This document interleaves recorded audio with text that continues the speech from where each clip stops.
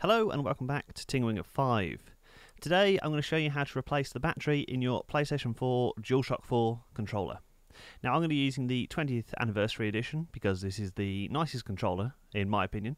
All down to that PS button in the middle there with the original PlayStation colours, and actually the grey plastic looks really cool as well. But you can do this with any DualShock 4 model, they're all built exactly the same, the only difference is the case. So the first thing you want to do is take a screwdriver and remove the 4 screws from the back.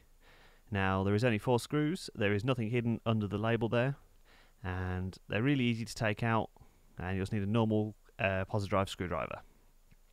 At this point you'll notice the controller doesn't actually fall apart, so what you want to do is slowly work it from the handles at the bottom. Use the thumbsticks there to just apply some pressure. You don't want to be too rough. I was slightly too rough when I did this, and actually using a metal screwdriver is not the smartest idea. If you've got some plastic instruments you can do this with, you'll avoid damaging the plastic. But if you haven't, then a screwdriver works the same, but you've got to be very careful not to damage the plastic. So I damaged it very, very slightly, and right there I applied a little bit too much force. The plastic itself was actually fine, it's just slightly scratched, but it's still usable. And what this reveals is the bottom part with the LED at the bottom there, and the ribbon cable, which most of you hopefully should keep in, so apply a little less force than I did. And on the top half here we have the battery itself. To remove this, it's pretty easy. What you want to do is firstly remove the power connector at the top, just pull that out, and the battery itself isn't glued in at all, just watch the wire at the top there, and the battery is now out. Now the reason you might want to replace this is this battery is only 1000 mAh. A battery you can buy on eBay very cheaply, this one is 2000 mAh, so it's twice the capacity and it's exactly the same size. So there's multiple places on eBay you can buy this. What you want to look for is that 2000 mAh. To refit the battery, there's a small piece of plastic at the bottom.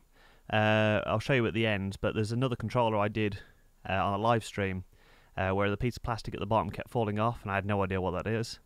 But on the anniversary controller it actually stayed in place.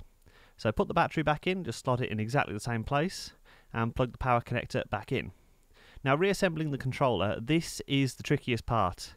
If you're going to attempt this, be prepared to take some time. What you want to do is work out which way the ribbon cable goes in, and you can do that just by plugging the ribbon cable in and pressing the PS button. Now putting it back together, you need to be very gentle. It only goes together in one particular way and you need to be very aware of the triggers. So at the moment the triggers are both in the bottom half of the controller. Ideally you want to move these to the top half of the controller. It's going to be very fiddly and it's much easier to put it back together if you move the triggers to the top half. So what I did here is actually put it back together, and one of the triggers was slightly out of line, as you can see on the left hand side here.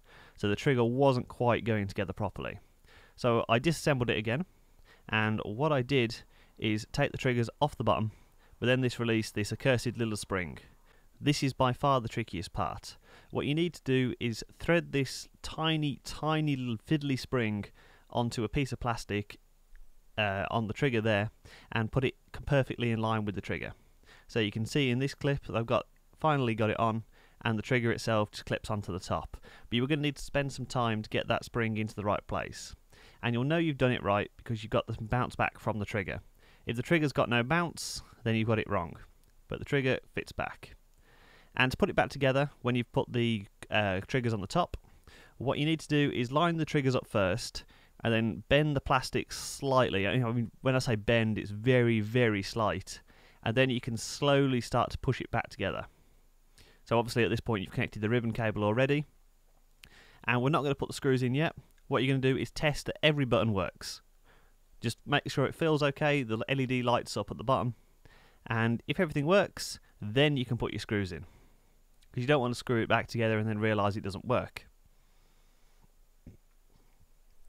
Now at this point, if you think, yeah, that's way too easy, what about changing the sticks here or the buttons? Well, I did a live stream for this, and I'll put the link on this video right now. So if you click the live stream, you can go and watch that. Thanks for watching everyone, hope you enjoyed the video. Please follow me on your favourite social media platform.